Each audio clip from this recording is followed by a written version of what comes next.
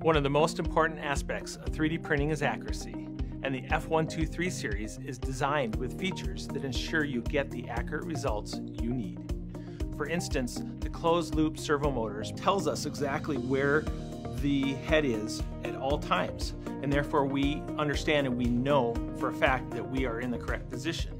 With a desktop printer, they don't use servo motors, they use stepper motors. And what stepper motors do is they just move where they think they need the motion to be. There's no feedback loop to understand that all of a sudden the part is shifted, the head is shifted, and you'll have a failed part.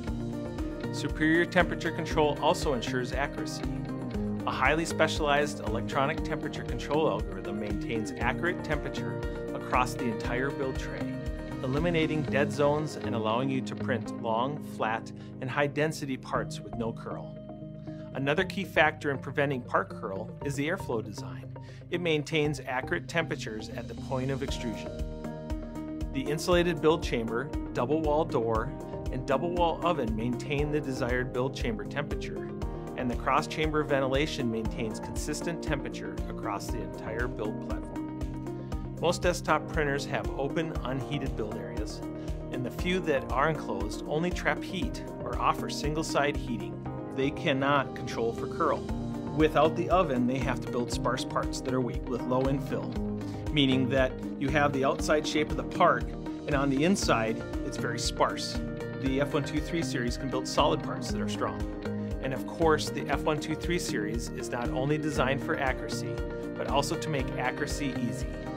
The belts are made of dependable, high-quality Kevlar that is resistant to wear and stretching. If you don't have a belt that is stiff, that doesn't stretch, you can't get consistent accuracy when you are moving the extruder. So for instance, when you move from one location to the other location, if that head doesn't come back to the same location, you would see that on a print by shifts in the layer.